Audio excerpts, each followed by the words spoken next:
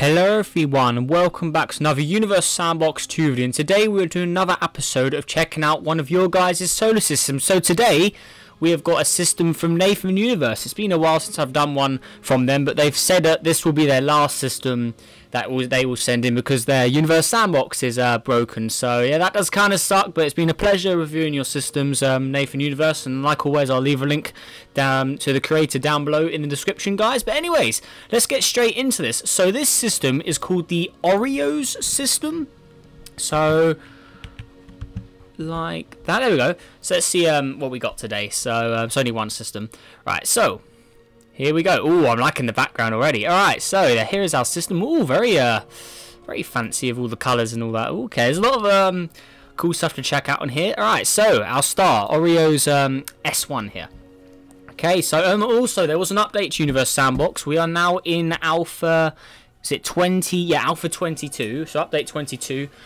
And there really wasn't much, I have to say. There was like no new sims, no new objects. It was mostly just a Steam Workshop update, along with a new like sort of menu for the objects here. Now there's like all these fancy controls, which we'll be hopefully seeing, or hopefully I'll be using in the video at some point. But yeah, I've already had a little play with those.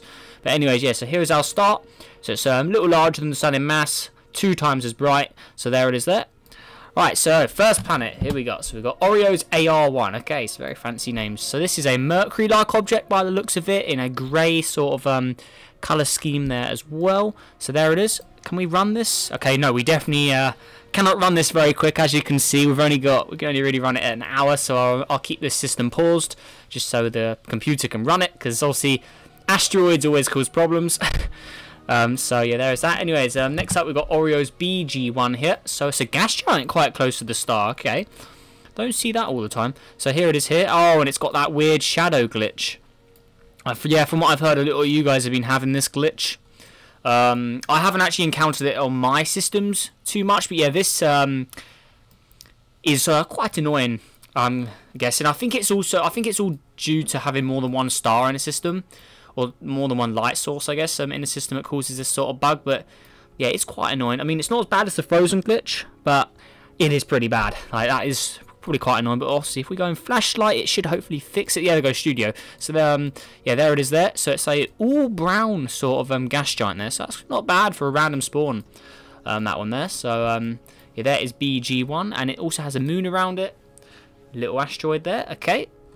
And what I've heard, from what I believe as well, this system was made quite a while back as well.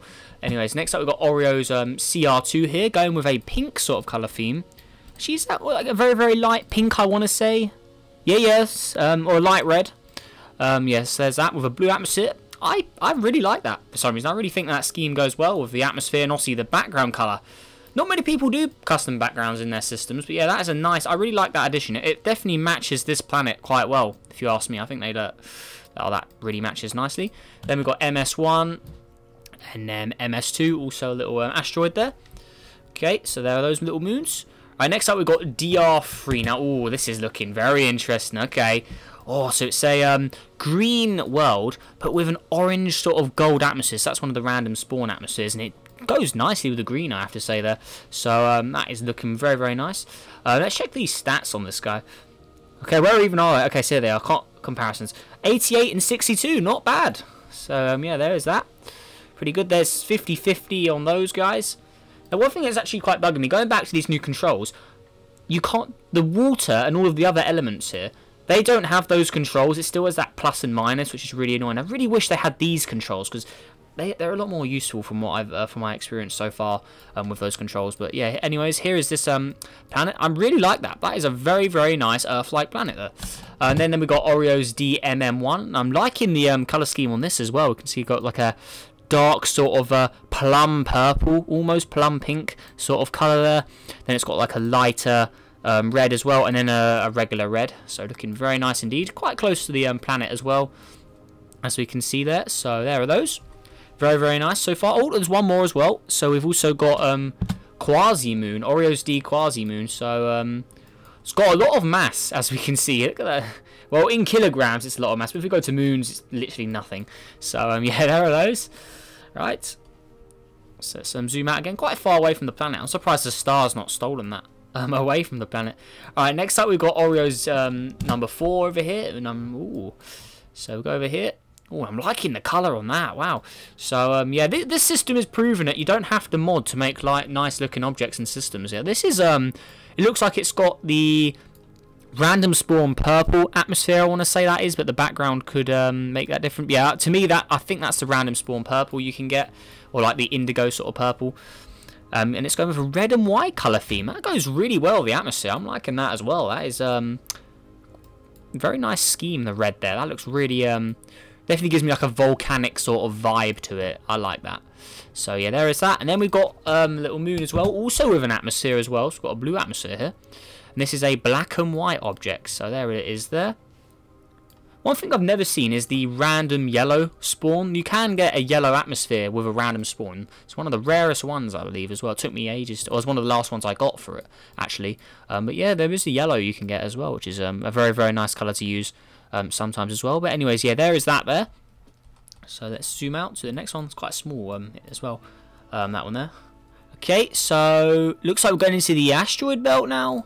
So I think these guys are just asteroids, but yeah, we won't zoom in on those. But yeah, there they are there. So AB2 and AB1, so the asteroids.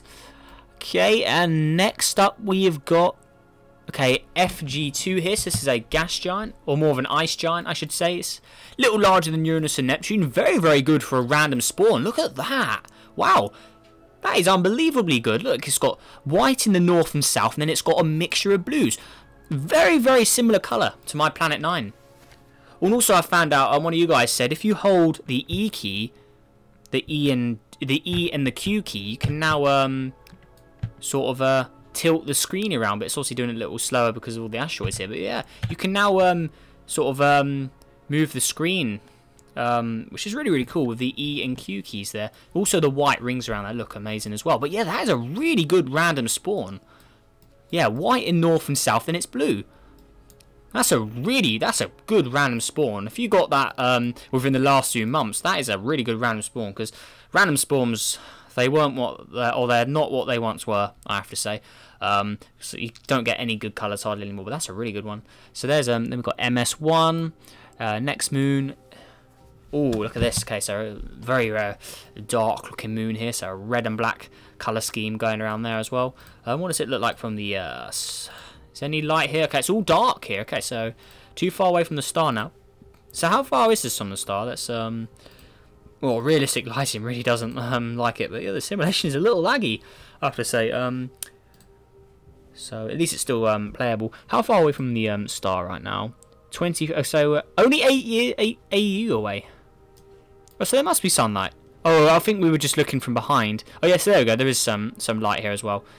So yeah, there it is there. That blue is really good, I have to say. Very, very close to my Planet 9 in colour, that one there. Okay, so yeah, there we've got the first moon there. Right, so next up we have got, I think it's this one here. So that's an asteroid. Then we've got another asteroid. Number 4, asteroid as well. And then number 5, also an asteroid. And that is all of those. Okay, so there's that really nice random spawn. Yeah, that's really good. And then we've got this next planet over here. Okay, so now we're 12 AU away. So here it is here. Wow, okay, so that little thing is very, very close. Volcanic rock fragment. So I'm guessing this planet shot a massive piece of rock in space from a volcano on it. Pretty cool stuff. Is that even possible for a volcano to do that? I'm pretty sure it isn't. But yeah, still definitely get extra points for imagination with that. So I'm assuming the story behind that asteroid is a volcano on here was so large and so powerful it shot out a rock all the way into space. Pretty cool. Pretty cool. I have to say that is pretty cool. But I'm not sure if it's possible in real life. I mean, maybe with a volcano literally the size of half the planet. I mean, maybe if like it was a moon like Mimas with that massive crater, and if that was a volcano, maybe that could shoot stuff out in space since the object has so little gravity. I mean, maybe that would work. I'm not entirely sure since we've never seen anything like that. I don't believe, but I believe Triton, the moon of Neptune, obviously, I believe that shoots stuff in space. I think it's geysers or geysers, however you want to say them. I believe they shoot stuff in space. So yeah, maybe volcanoes can shoot stuff in space, or any sort of geological activity. But anyways, yeah, this next planet here, also pretty good for a random spawn as well. Brown, grey, and then brown again. Look at that. not bad at all as well. Yeah, let me know, Nathan Universe, when did you get these random spawns? Have you had them for a while, or are these new, or I don't know, she did say the system was quite old now, but anyways, next up we've got MS1 Destroyed Moon, so I'm guessing these rings are made from a destroyed moon. Okay, I'm really liking the white rings as well. Then we've got MS2, then we've got another moon here, so that's actually something we can look at. So there it is, that's just an all frozen ice world with a atmosphere, so there is that.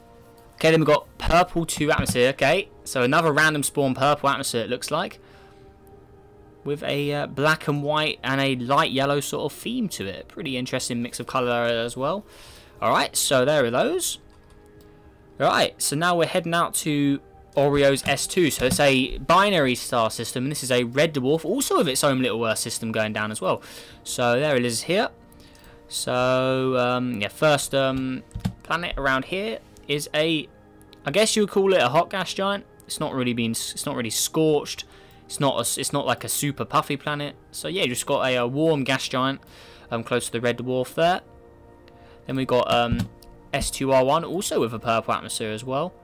Now I'm assuming you can actually see the gas giant from this the surface on there, since it is a red dwarf. It's quite a small little system. So if we look up, we will see obviously our star, and then we'll see the gas giant as well. Cool. So there are those. Then we've got MS1. So there is that, looking good. One thing that would be cool is is with moons in Universe Sandbox, if they were like Space Engine, where they can actually reflect light, or the planet can reflect light onto the moons at night and time and stuff. It's pretty cool feature, that. Anyways, next up we've got another gas giant here, also quite a decent random spawn, if you ask me as well. It's only got like a one yellow band, or like a or not a tango, a olive sort of yellow band going through it there. But yeah, there it is, that. Then we've got another moon here, so also with a blue atmosphere. So there we are. You can also get a random red atmosphere as well. That probably look quite good on here. But yeah, there is that moon. Okay, I just got an email on my phone about the new Universe Sandbox update. That is literally just a Steam Workshop update, and obviously the interface has changed. There's no new objects, but the normal solar system simulation does have a new object added to it. It's just an asteroid that flies in and leaves again. It's obviously one of those. It was one of the things from last year, if you guys remember that. Then we've got MS3, MS5, and I think that is it all for that.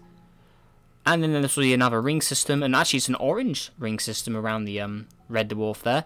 And I believe that is it for the Oreo system. So overall, pretty cool system. There definitely was some interesting objects in here. Favourite gas giant is definitely that blue one there. I'm just going to go ahead and remove the rings so we can actually move quicker. There we go. Oh, now it runs way quicker. Look at that. Look how much more smooth it is. So now we can. So if we actually click play, it'll probably run now. Yeah, that is definitely my favourite gas giant. That is a really good random spawn, if you ask me. Very, very good. And then favourite Rocky, I'm going to go with this. I really do like that red, or not, or like the golden or brown sort of atmosphere with the green. That looks really nice, I have to say. Yeah, so they're my top two objects, but I also do like this one. When I saw that earlier, the purple with the red and grey, that is a nice scheme as well. So yeah, they're my top three objects for this system. But yeah, anyways, special thanks also again for Nathan Universe for sending this system in. And yeah, like I said, this is the last system, or like he said, sorry, this is the last system he'll be sending in. So yeah, it's been a good run. It's been good fun checking out your systems, Nathan Universe. And yeah, so guys, let me know, which object do you think is best out of all the ones in here. Yeah, look at the simulation does run now. Check it out. There we are. Or we can run it at 6 hours, so we can run it 6-7 times quicker now. So yeah, run it 8 hours, 7 hours, so we can run it about 7-8 times quicker than before, but still obviously not the fastest. But yeah, let me know, which object do you think is the best out of all these systems. And also, if you've got a system to send in, then make sure to send a download link in the YouTube comments, or if you want an easier task, join my Discord server and literally just upload it in the channels in there. And obviously there's loads of other people you can talk about, or talk to about modding objects, if any, because I know some people have been asking about modded objects recently. And actually, I can mod now. Maybe I'll show off what I can do in another video if you guys want that. But yeah, I have started modding as well. So yeah, there is that. But yeah, then again, I'm not really that good. But yeah, I could do that if you guys want. But anyways, that is it for today's video, guys. Let's see if we can go for 40 likes on this video. Also, subscribe if you're new. Helps on the journey to 6,000 subscribers, because we're making good progress. So yeah, massive thanks to everyone who's recently subscribed and everyone who sticks around for every video as well. Massive thanks to you guys. And yeah, that is everything. So make sure you guys all have a great day, and I'll see you in the next video. Goodbye.